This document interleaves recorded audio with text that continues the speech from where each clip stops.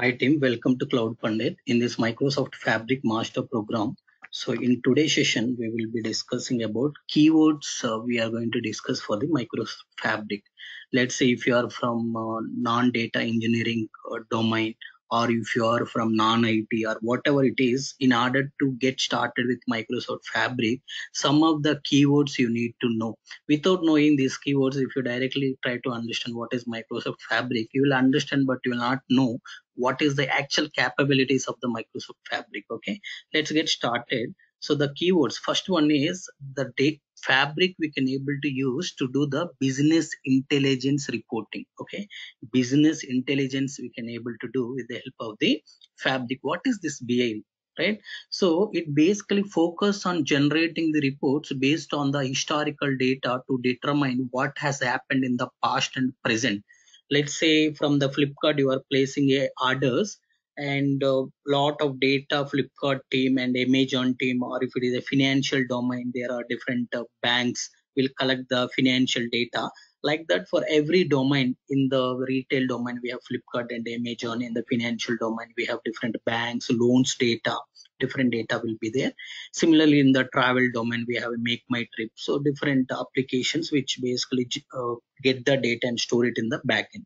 So there is a lot of data you collected since last 3 years or 5 years of data. You want to understand how was your business is doing since last 5 years, what has happened in the past, what is happening in the present. Okay, so my growth is continuously there is a growth since last 5 years, but if you look at this year, there is the constant value. It is not growing, but it is going with the same value whatever is there in the last year. So you can able to understand why this is happening, why my business is not growing. You can take some decisions based on that particular reporting, right? So such kind of reporting analysis you can able to do with the Microsoft Fabric. So this BA basically deals with the descriptive analysis, which means it provides insight into what has happened. So why, like, the sales are constantly moving, why it is not growing, right? So you want to understand what happened in the past, what is happening in the present, you want to know. And if something is not doing well, if a particular product category is not doing well, one of the sector in a business is not doing well, you can just take a decisions to improve that particular product category or that particular sector of the business, right? So to understand what has happened, what is happening, we are going to create a business intelligence. How we will know? We need to read all the historical data. We need to understand how we are growing from last 5 years. What is the growth by year? What is the growth by month? What is the growth by day? Like that, you are going to understand all the analysis you will do and creates reports to understand what you are doing, how you are doing in your business. Next, it helps in tracking business performance. That's what I told, right? Basically, BI will help you to track your business performance, how you are performing in your business, and it identify areas of improvement, like where exactly you need to improve. It will help you to take a good decisions, where and all you are lagging, where you need a improvement, where you are doing great, so where you are not doing well, where you are going with the same values. So everything it will help you to identify, so that wherever you are not doing well, you can able to improve it. And supporting strategic decision making, let's say if something is not doing well, what are the other things that we can able to do? So what is it, something application we need to have a more user interface, like more user friendly, or what, where exactly the business is struggling. So you can take some decisions to correct those things to improve your overall business. That is what business intelligence. So the summary of the business intelligence is, it is focused on our historical data, meaning last 5 years or 10 years or last 3 years of data. It is all depends on the clients. Business to business things will change, but basically we analyze all our historical data to understand how our business is performing, where we require improvement. So what all decisions we need to take in order to improve the business, right? So there is a collective decision making, so they will do with the help of the higher boards, and they go forward to improve their business. That is what we focused on the BI to do all these things. Our Fabric will help us to do all this. Next, data science. So what is data science? You know, nowadays it is very very popular data science, right? It is focused on generating insights out of data to anticipate future opportunities. So in BI, you understood what has happened, what is happening currently. But let's say everybody want to know future. Let's say if you are thinking, if I learn a fabric, what is my career in next 5 years, 10 years, 15 years, right? Similarly, every business will think about, if I am doing this, okay, so how I am doing, what I need to do in next 5 years to do very well in the business, to do a more than what their competitors are doing, right? To do that particular analysis, what is going to happen in the future, how our business opportunities in the future, to understand that we need a data science. What data science does is, basically, one example I'll give you. Let's say you are going for a loan, right? So what bank, how bank will decide how much loan that they can able to grant it to you is based on the certain parameters, whether what is your current salary, okay, what is the take home by month, right? And what all the properties that you have, is it your own business or you are salaried employee, is it you, are you married, in which city you are staying. So a lot of details they will take, and from the historical data they will understand person who is having the 10 lakhs salary, and who is basically salaried and is a married, how much loan we have granted earlier, what is the probability of refunding that, meaning people, some people may not make the payment because of their family condition, they lost the job, many other reasons.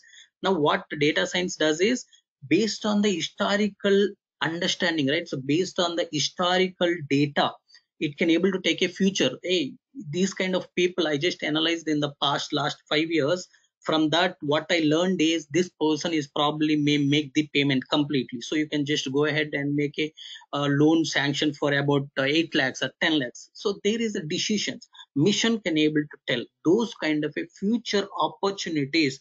So what is the future of my business, so what will happen in the future, everything we can able to know in the data science. It basically deals with the predictive means we are going to analyze something what is going to happen in the future, okay. Prescriptive analysis, which means it provides insights into what will happen in the future, it will tell us what will happen in the future. That is what I explained. Next, it concentrates on generating insights, predictions, recommendations for complex business problems. Let's say nowadays you are going for the a lot of things, right? So whenever you are purchasing some items, so basically we can able to recommend some kind of a items to the customer, because whoever purchased item A, so the probably they are interested to purchase item B also, maybe they are not aware. So you will know, okay, these kind of recommendations that I can able to do for the people, right? So these kind of future opportunities, what will happen in the future for your business, everything also you will come to know using the machine learning models. So this kind of things also you can do within the Microsoft Fabric. The third and very important, or you can say final one, is real-time analytics, which is one of the very important things for our business. Some of the businesses require the real-time data analysis. Business intelligence means you can have a batch data or real-time data, doesn't matter. Data science also batch data, real-time data, but doesn't matter. But real-time analytics, which required a live data, as soon as data comes we need to process it. Why we need to process it? Let's say there is a fraud happened, so somebody has hacked my account and they have extracted 10 lakhs. There is a sudden transaction of 10 lakhs happened through my account, those are called as suspected transactions. We need to process the data in the financial domain, we need to process the financial data continuously to understand, is it a suspected transaction, is it a proper transaction. Not only the fraud reduction, right? You also wanted to do some kind of what I can say is, you wanted to do uh, recommendation systems, right? Recommendation systems means, as I mentioned, so on the real time, so what all customer is clicking, what all customer is purchasing, based on the real time data you need to immediately recommend another product. So you need to say that, hey, you searched for this product, are you still looking for this particular product? You, if you purchase this, there is a discount, if you purchase this item is free, if you purchase this, other people also purchased other items along with this item. So there is a recommendation systems. So fraud detection, So for all these things, real-time analytics is important. What is real-time analytics? It is the practice of analyzing data as it generated or received. So as soon as data is arrived, we need to analyze that particular data. Okay, as soon as it is generated or received, we need to analyze this particular data to get the what is happening in real time with a minimal latency. You can say minimal latency means with a less time, or you can say as soon as data comes without no delay, right? So for example, in the stocks, if you see stocks rates continuously, it will go up and down. That is the real time data. So how the stocks price is up and down, how it is going up and down, we will be able to see in the real time analytics. So whenever you feel that this is the highest low, this is the lowest than ever, so I can just invest here so that my stock will go up. You can just in real time you can monitor and you can invest it. Okay. So this real-time analytics often involves processing streaming data from sources like sensors. Let's say you are traveling over a flight. So there need to be a continuous communication from our flight to understand how was our weather condition there. Sometimes you will see flight is emergency landing. Why? There is a continuous tracking of the weather.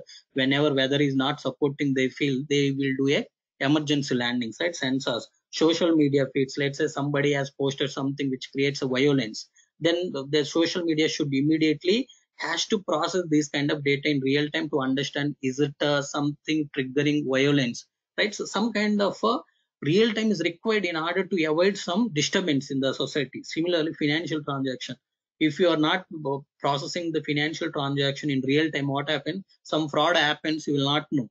After few days, if you know, you will not be able to take much of the decision, because let's say if somebody has hacked your amount, and by that time they will consume it as well, right? So you will not be able to get it. It is very difficult if you delay in such kind of incidents. So that's why real-time analytics is something very important. Next, it enables business to respond promptly to changing conditions, detect anomalies, and take a instant actions. It takes the immediate actions to prevent such type of fraud in the financial, and if at all any communication issues we have, we know, right? So many times we are hearing there is a communication lost. For example, in Chandrayaan 2 also we lost the communication, so which basically leads to the Chandrayaan 3, which is like we succeeded, but we had a failure just because of the communication issue. Why communication is failed? So there is a time, like what happened in Chandrayaan 2, I hope everybody ever, right? So what they are doing is they are controlling all the things from the ground. So by the time they send a signal to the device, so it is taking it, there is a delay of 2 seconds. So within this delay, what happened is it is not able to get the required input, and it is just taking its own decision, and that's where we lost the communication. So that's where in Chandrayaan 3 what happened is there is a completely automation. So all the commands, all the things that needs to be done is automated. There is algorithm which is basically sending the inputs automatically. It will successfully landed on the moon, right? In the Chandrayaan 2, there is a ground to sky signal, right? So there is a device is controlled from the ground, which takes, there is a delay which is basically caused of the communication issue, which completely we are not able to do anything with the Chandrayaan 2. That's where we did the Chandrayaan 3. That's why very important in some of the cases processing data in real time. Okay. Yeah. So basically that's all, team. Okay. So I request all of you to subscribe my channel, so you will see a lot more fabric videos going forward. So I'll be completely making complete Microsoft Fabric master program in and out. We will see. I request all of you to subscribe to get all those updates. Thank you.